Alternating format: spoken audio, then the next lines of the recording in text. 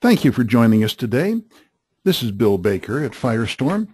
We're pleased to be presenting this webinar today in conjunction with the New Jersey MEP. The topic today is on social media. Our moderators are these two good-looking gentlemen that you see on the screen, Joe Caratanuto. Joe is with the New Jersey MEP, and Blair Neville is located in New Jersey, and he's a principal of Firestorm. And they will be glad to discuss whatever you need and help you out however they can. We invite you to be our friend on Facebook at Firestorm Solutions. And you can follow us on Twitter at Firestorm Soul. There is a hashtag for this session, and it's hashtag FSCrisis. The New Jersey MEP and Firestorm do present this Crisis Coach webinar series. This is one in the series. These webinars occur roughly once a month. Today's topic is social media and manufacturing. You can visit firestorm.com to watch previous webinars, and you can also register for the future webinars as they come up. Firestorm.com also has a lot of information there you may be interested in. We've got a whole bunch of white papers that are interesting that you can download for free. We have the Disaster Ready People book, which you may also download for free. And you can also, visit our blogs and browse around and see what we have. Lots of interesting stuff there. The presentation today is not complete without the accompanying oral comments and discussion. And the work product we discuss today must be read in conjunction with local guidance and your organization's personal counsel. Keep in mind that this information is not to be construed as legal advice or legal opinion. Firestorm transforms crisis into value, and we empower you to manage your risks and crises. Firestorm has expertise in crisis management, critical decision support, crisis communication, crisis public relations, and consequence management, in addition to social media, which we're going to be discussing today. I'd like to introduce to you Karen Masulo. Karen is the Executive Vice President of Social Media for Firestorm. She is a true expert in social media, and she brings all kinds of information to us that we can follow and to develop a strategy and a policy within organizations. Karen, over to you. Thank you so much, Bill, and thank you, Joe and Blair, for inviting me today and the entire membership. I am excited to cover some things about social media with you today, specifically as they pertain to the manufacturing environment. I'd also like to add, for any of you watching the session today, or if you'd like to share this session with other members of the association, you can share the original URL that you used to register. So if you just go back to that link, it will take you to a screen. You just pop in your email, and if you've already registered, you'll be able to see a replay. And for those who haven't, who you'd like to share it with, just fill out that quick form, and they'll go ahead and see the replay of today's session. Today we're going to talk about social media and manufacturing, and we're going to look at some current events in the news. In a crisis, we're going to look at who's talking. We're going to look at the messaging and who's listening to your messaging. We're going to look at some people who get it right, and then talk a little bit about what's next. So let's just jump right in. Recently in the news, you may be aware that there was a significant event that happened at a manufacturing facility for feeding grain in Omaha. As this specific issue unfolded, it unfolded very quickly on Twitter. Twitter is it's considered a micro-blogging application. You are limited to character amounts, and it's for short, quick messaging. In this situation, the images of the facility, the images of trucks that were damaged, the images of the employees leaving the facility that had escaped from the explosion were immediately shared on Twitter and then subsequently on Facebook, Instagram, Pinterest, and YouTube. As a matter of fact, some employees that had been trapped in the facility were not only using their cell phones for light in order to escape the facility, but were also sharing their own images that they had taken. So first you have a very tragic situation of an explosion that was caused for some unknown reason. You have a facility that may not have specific offices. Your corporate offices may be somewhere else. So constituency, news media, families may find out about an event before your own crisis management folks do that may be off-site at another facility. So this really illustrates how quickly today information is communicated. You'll also notice that in addition to some of the images we see from in the top left, I believe Aaron Golden was a reporter for the, and you'll see that the Omaha World Herald got permission and then retweeted and reshared that. You don't need permission to reshare it. But you'll also see that the Omaha Police Department was on the scene tweeting, and the Omaha Cops Reporters, which is a crime sort of official account, they were also tweeting damage. So before you can even get to your facility, it is possible that images of damage and other critical issues are going to be shared with the public. So crises happen today in a way that have never happened before. And sadly, the plant fire did claim lives. There were quite a number of injuries. That's just how fast it happens. So let's really look at a longer term example of a crisis, and let's look at who's talking in a crisis. Social media requires a completely different skill set, and social media is not just about marketing. I think that's the challenge here, is that marketers quickly adopt new technologies that allow them the ability to communicate messages quickly. So they jump on the bandwagon, they're out there using Twitter and Pinterest, and for some manufacturers, the feeling is, well, this really doesn't relate to my facility. We're not a business-to-consumer company. We've always had, a pretty, we're known by our customers. Our supply chain is set. We don't really need to leverage social media. For you, it's more important, I think, than anyone to leverage social media specifically for crisis management and crisis communication. So let's look at the Charleston, West Virginia water contamination, chemical contamination that happened recently. What was interesting about this is the way this event unfolded. I have a sister who was at ground zero. And my sister is really plugged into the news. We're kind of newsy people. She didn't find out about the issue until approximately 8 p.m. in the evening, and she found out via message from someone else on Facebook, even though the event actually started occurring at 7:30 in the morning. The West Virginia water contamination was labeled a federal disaster. It originated at Freedom Industries late Thursday morning. Around 7:30 in the morning, there was a smell in the air that people had reported, a licorice smell. And I believe that inspectors arrived at around 8:30, 9 o'clock in the morning. They discovered that the company had taken no spill containment measures to combat the chemical spill that put the drinking water supplies off limits, eventually to about 300,000 people. A specific water company used that water source for their water customers, about 300,000.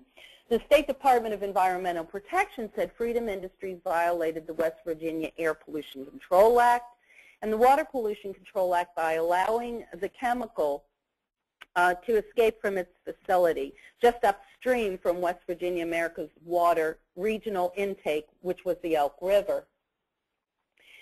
And what I want to,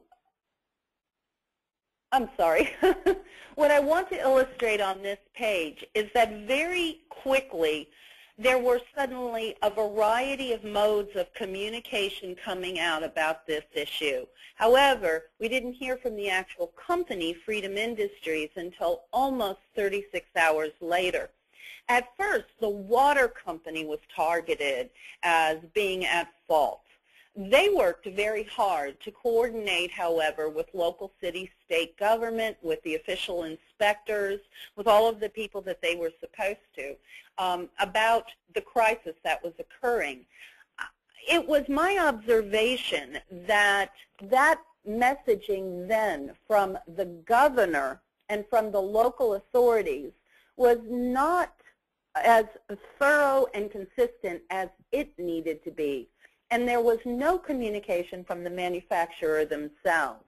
The governor did issue a caution, do not use situation, but that information wasn't shared with the public until about 4 o'clock in the afternoon.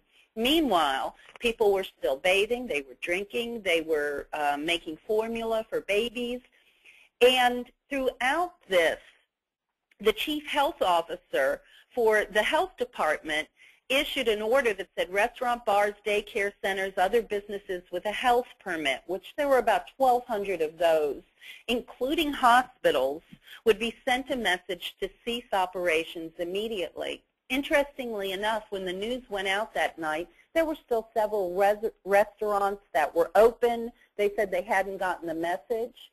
Meanwhile, manufacturers in the area were really scrambling.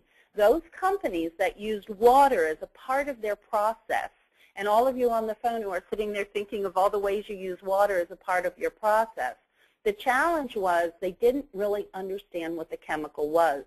When I looked up the chemical on Chemical Book, the very first thing this chemical said was do not dilute with water.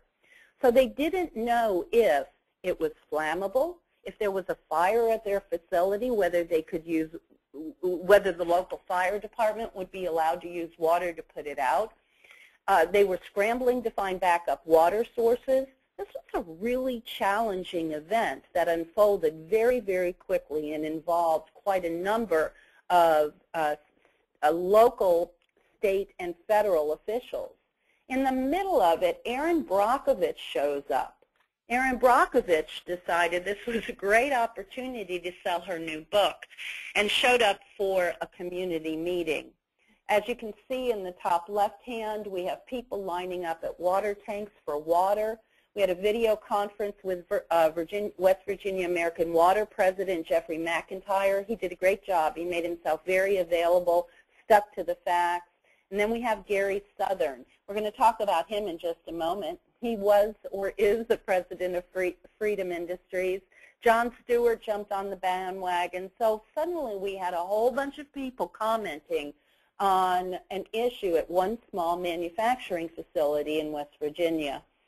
One of the things that I really want to highlight in this image, and things that we tell you during a crisis event, this news conference was shared, reshared live on social media, on Twitter, on Facebook, on all of the other applications, but nowhere in this image will you see a representative from Freedom Industries.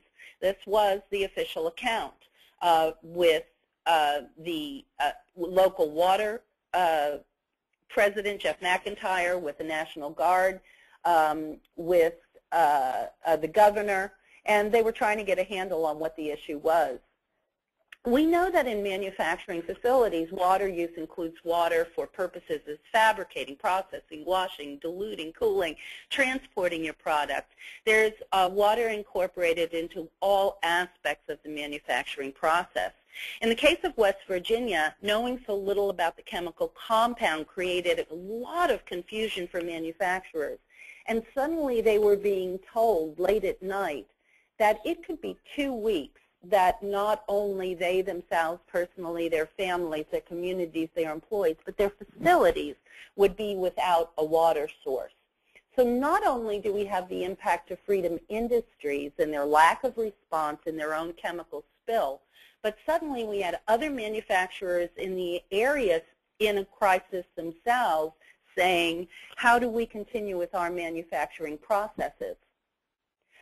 During this period of time, as I've mentioned, Freedom Industries was very quiet. However, all of you on the call have family members, spouses, partners, and you discuss things that are going on in your work life. And that's what happened to the president of Freedom Industries. Now, there's some confusion. There are actually a couple of different presidents of Freedom Industries because right at the end of the year, the company was bought. So the person that we saw eventually as the spokesperson for Freedom Industries is not actually the president that we saw later, and that person has a fiancée named Kathy Stover Kennedy. Kathy Stover Kennedy, the fiancée of the second president of Freedom Industries, decided to take the case to Facebook.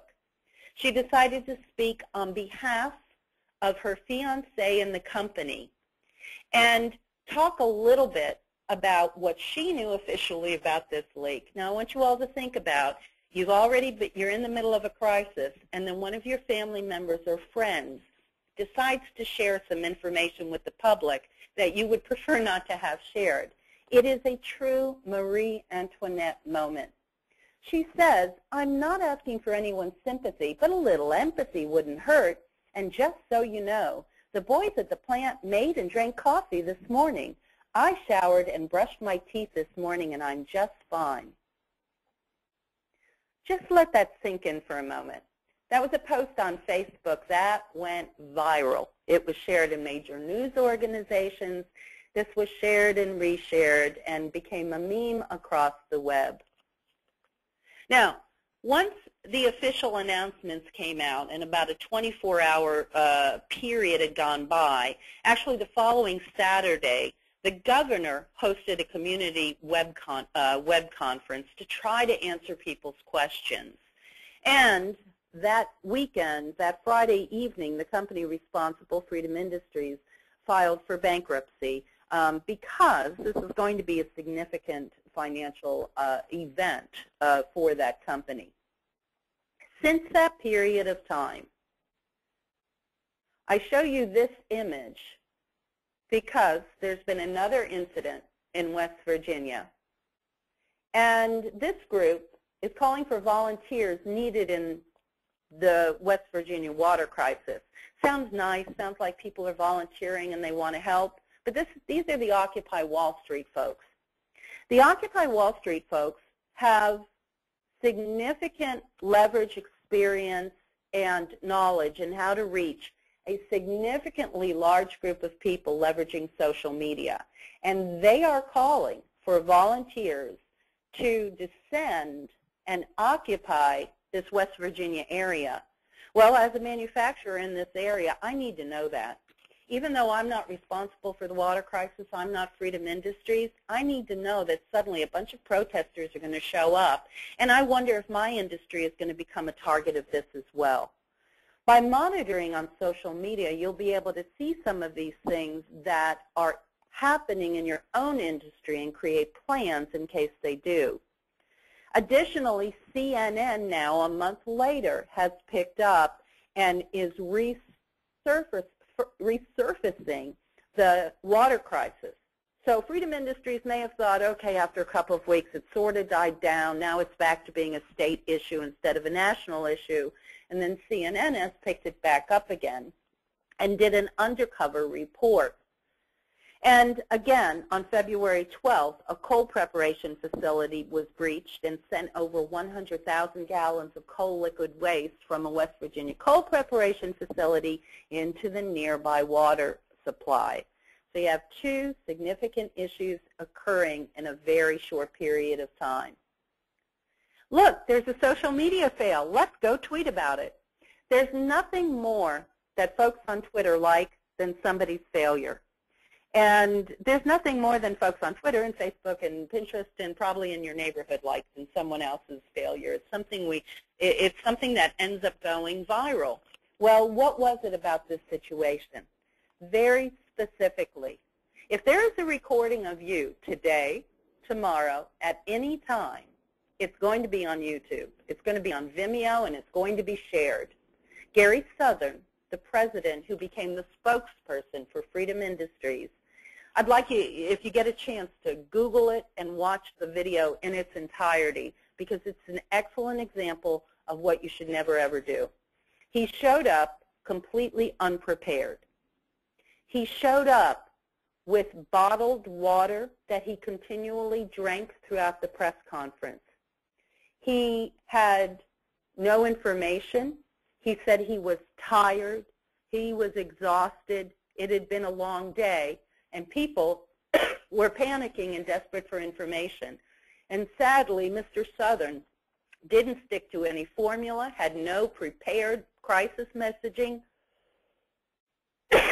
Forgive me, I had a little tickle in my throat. And compounded it by drinking that bottled water throughout the session. This went viral in such a way that really we haven't seen since the Gulf oil spill. Additionally, that Saturday in bankruptcy court testimony, Freedom Industries' Gary Southern called the 12 days since the company's chemical spill completely chaotic. The one thing that we don't want messaging to come from someone who's experiencing a crisis is that it was chaotic. What we want you to be able to say is that you acknowledge an incident occurred, that you are working with investigators to understand the source, that you have taken action to clean it up to assure it doesn't happen again, charitable and philanthropic things you're doing in order to benefit. The last thing that you really want to say is that it's been completely chaotic. I'm sorry. Southern said that money isn't the solution to lift the stigma on his company for its suppliers and customers. He said the spill was causing perception problems for the firm.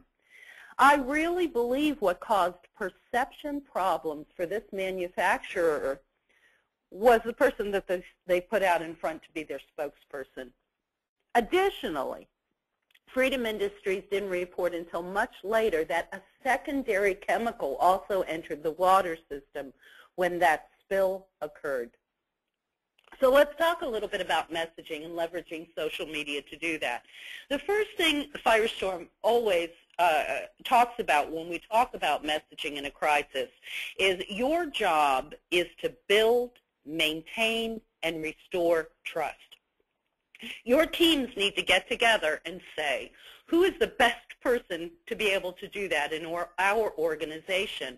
Why companies continually put an exhausted, stressed CEO in front of the cameras and microphone, I'll never quite understand, especially someone who hasn't slept for 24 or more hours. They probably haven't eaten. They in this case, didn't drink water.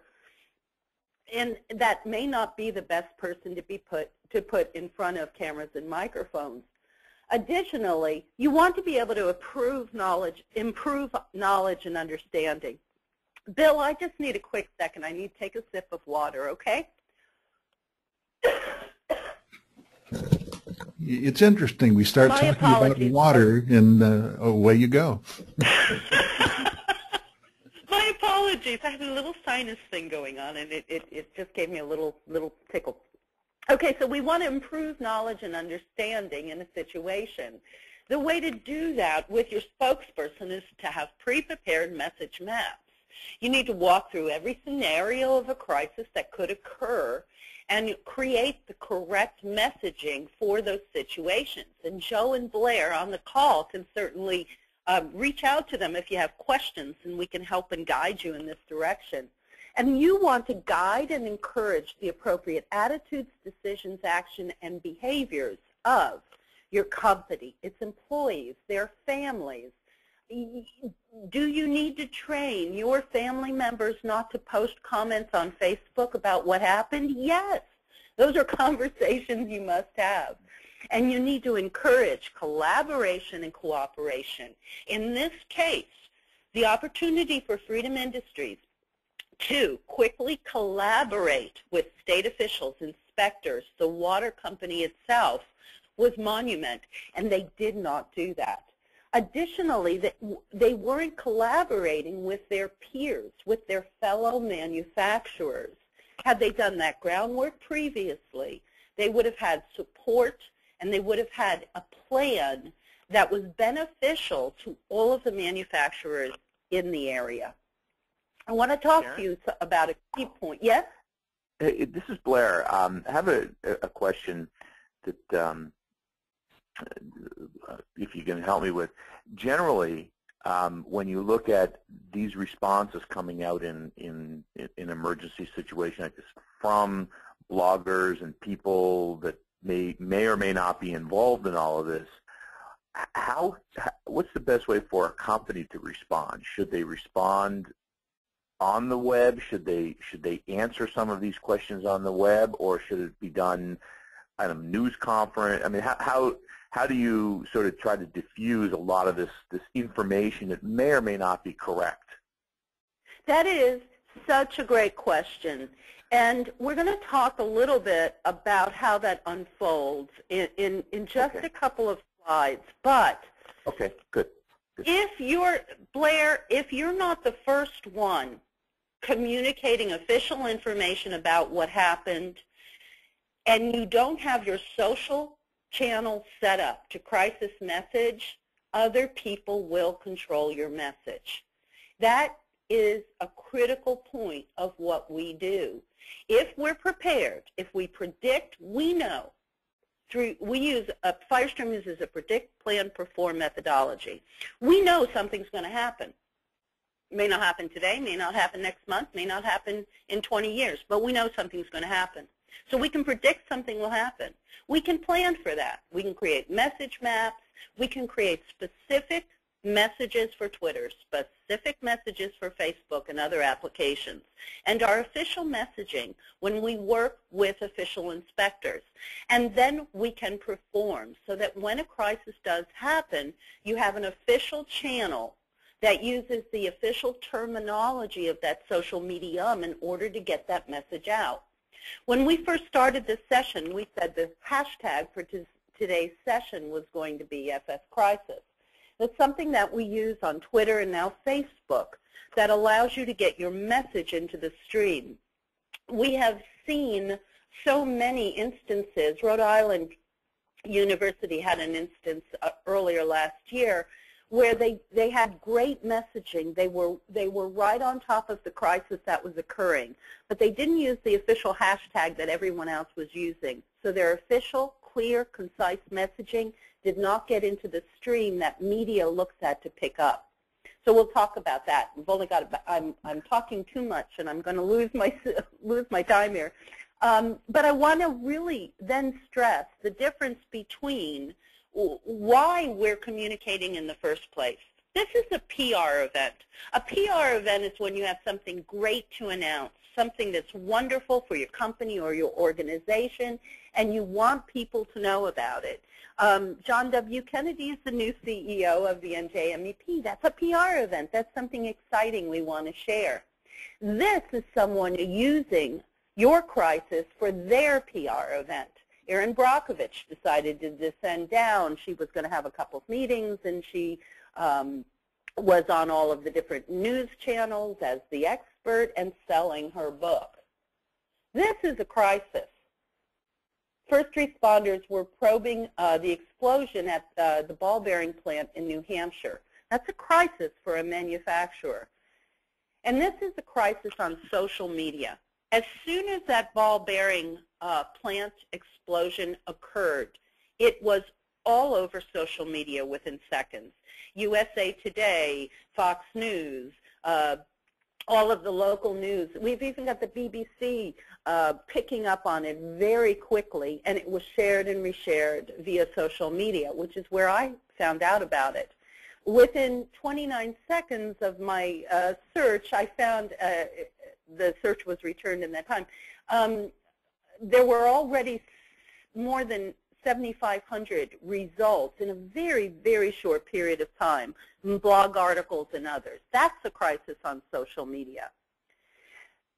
On social media, if you're not monitoring, you're really missing.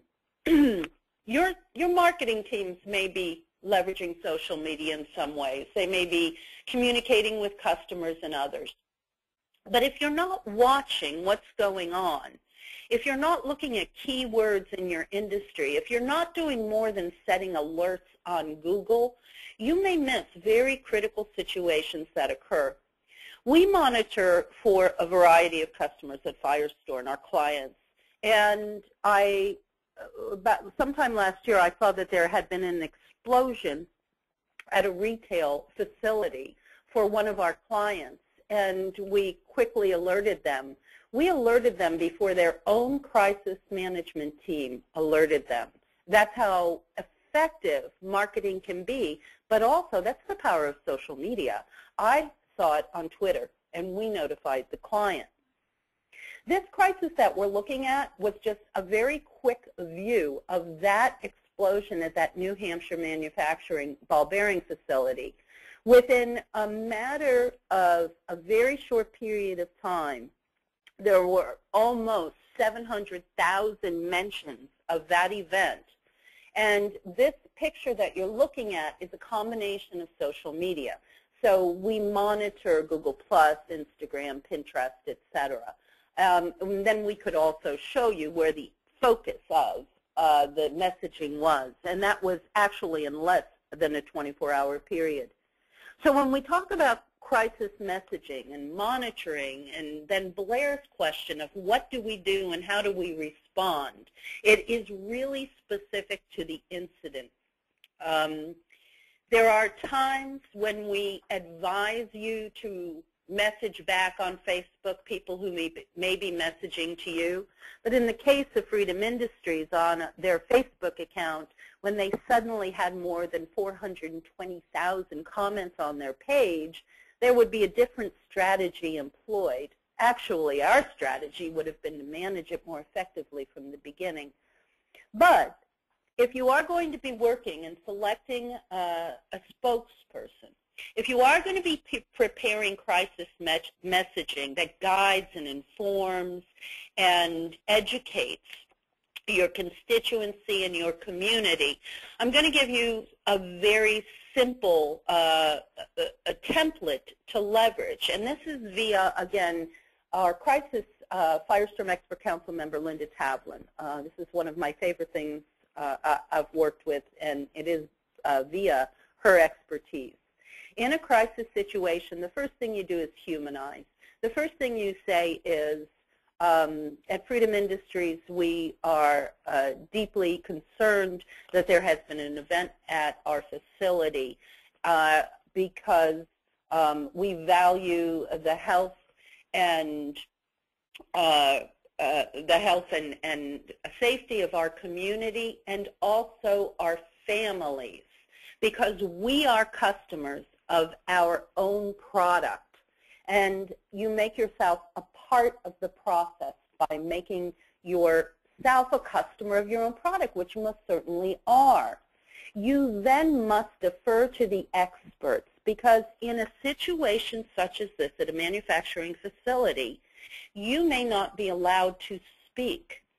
You may be required to defer to experts. We are working with the local EPA, the local health department, the Department of Homeland Security, in order to establish specifically what happened. What I can tell you is this, and then you want to simply give the facts. At 8:30 a.m. this morning, an incident was identified. The chemical that has been identified has been such and such. We will deliver more facts as they become available. Humanize. Be part of the process, defer to the experts, and give the facts. For everyone on this call, I want to ask you a question to think about. Do you know what Storify is? Have you ever heard of it before? If you don't know what Storify is, you should. It is not a social media application per se.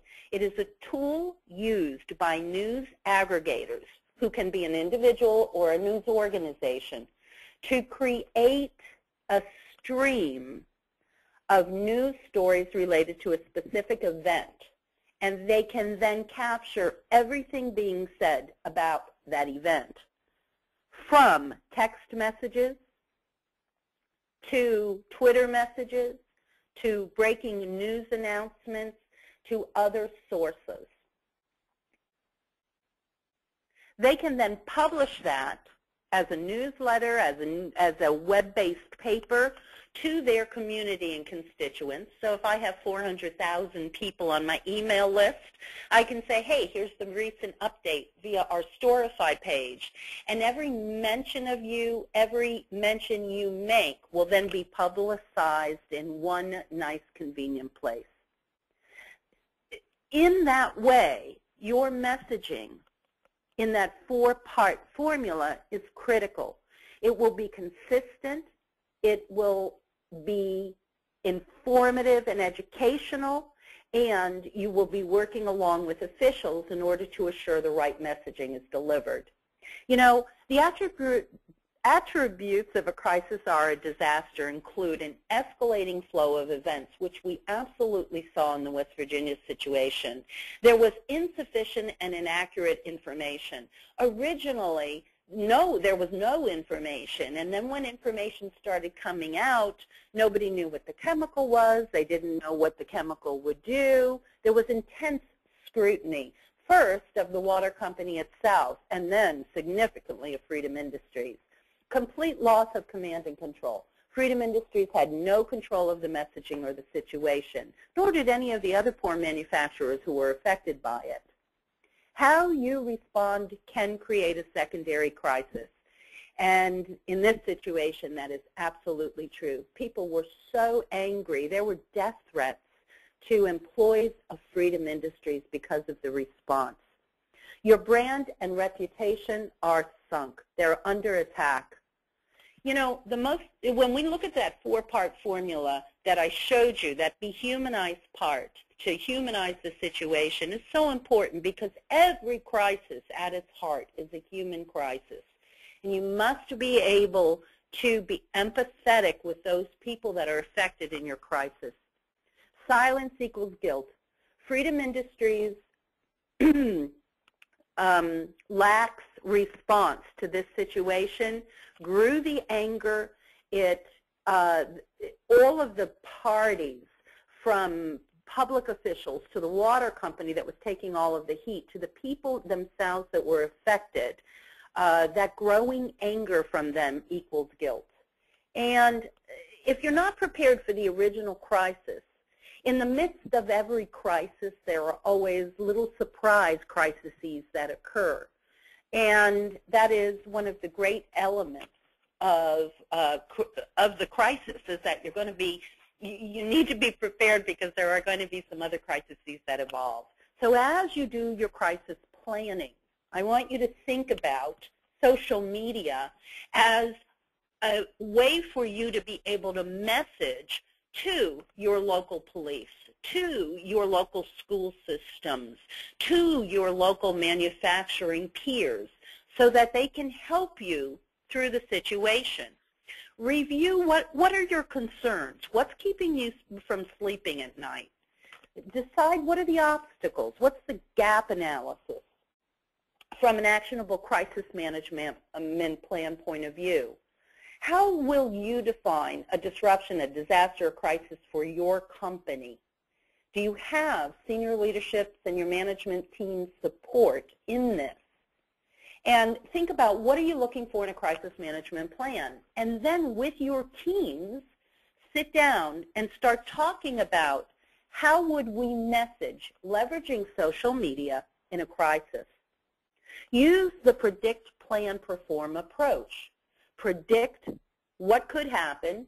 Anything could happen. A tornado, a hurricane, an earthquake, a chemical leak into a water supply.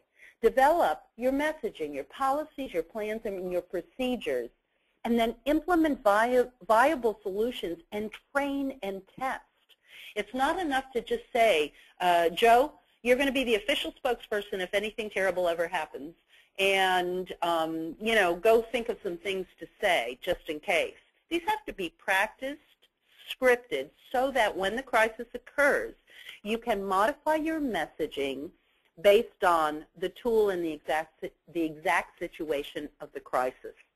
Please don't let your first response become the secondary crisis for your organization. Determine who's listening as well. You know, everybody thinks, well, I've got to talk to the media because Fox News and CNN and NBC are going to be on this.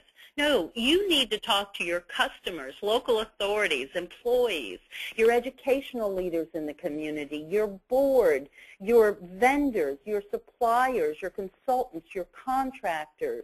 Everyone on this list and more must be included in your messaging. And that's why it's important to reach out to all of these constituencies prior to a crisis occurring, understanding where their social accounts are so that they can assist you in leveraging social media should there be a crisis, they can help you with your crisis messaging, and then making sure that you are specifically messaging and planning for messaging in advance to this constituency. You also need to know where your audience is. Do you even know who follows you, how they follow you? You say you don't. If you say you don't have a social media account, Freedom Industries didn't either. But they needed to know where most of the people talking about their company were. There were a ton of them on Facebook and a ton of them on Twitter. But how would they know? The way you know is through monitoring. You set up a monitoring application. You talk to Blair, talk to Joe. We can talk to you about how you do that, how you set it up so that you can effectively protect yourself. Are you going to send them to your website for information? If so, where on your website? I had the most challenging time finding any information on Freedom Industries web properties at all. And when I did try to get to their website, eventually when I heard messaging was made, the website crashed. They've never done any server load testing on this kind of an influx of 1 million people suddenly on their web page. So where else could you do messaging? Do you have a crisis site, something specifically on a blog that's separate from your primary site where you can send everyone for messaging? I have to say the local water company in West Virginia did a very good job of that. But how do you know where you're going to put the information? And then what is the plan to manage all of these different mediums? Again, predict it, plan it, and perform. I did want to show, just before we close up, that there are some of you that are actively either putting your foot into the water of social media or you're actively leveraging it. And I only got through a short part of the list on your association's site. But you can see some of you who may be on the call today are here, and you're all using social media in some different ways. Artex Knitting Mills is on Facebook. Bosco is a business to consumer, but also business to business, and we would expect them to have sort of a larger social media presence. But there are an awful lot of you that are leveraging social media. There are some of you that sort of tried to use social media maybe a couple of years ago, realized how much work it was, and now aren't using it so much. But you still need to know how to access those accounts, how to make sure those accounts haven't been taken over or hijacked by spam or hacked by spammers.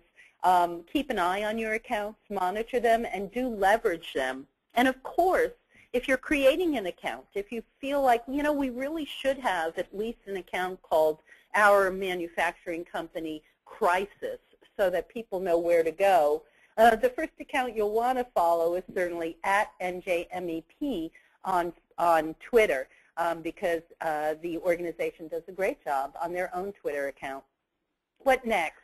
Well, this is a ton of information crammed into a really small space. Yeah. So one of the first, yes? Yeah, it's just Blair again. Thanks for answering the question.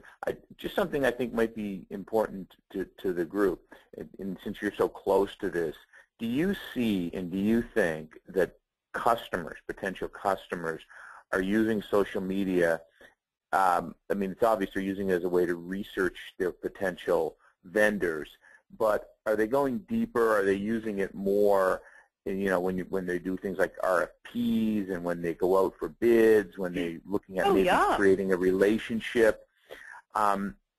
You know, are they going deeper into the web to find information, or is it just a perfunctory sort of let's look at a website and sort of see what these guys are doing? I don't know if people are using it as much as they might be able to, and just get your opinion on it because you're so close to it. The days where you used to just check to see if a company had a website are really gone. You know, well, certainly I'll go to the URL and make sure that they have a valid website, but then I want to see, do they really, you know, is this a real company? Are they really out there? Do they at least own their name on Facebook? Do they at least own their brand on Twitter? Instagram and some of those other ones, while they're important, those are sort of social media, you know, in your junior year. We're going to talk about those for those just starting out in their freshman year. At least I want to know that you own your brand. And then that you're communicating and engaging with other like manufacturers. You know, Toyota Equipment on Twitter does a great job. Toyota Equipment was created by a guy named Kyle Thrill. And Kyle was just a guy who worked in the facility, and he asked the company, would, you know, I'd really like to message on some of the great things we're doing, especially around forklift safety. And they said, give it a try and see what happens. They're now constantly mentioned. And when you look at the top manufacturing, if you Googled top manufacturers using social media, they're always at the top of the list. And that was just one guy who tried something, and it worked. And the reason is because he used the Twitter account to lead into the Facebook account, to lead into their blog, where they educate people.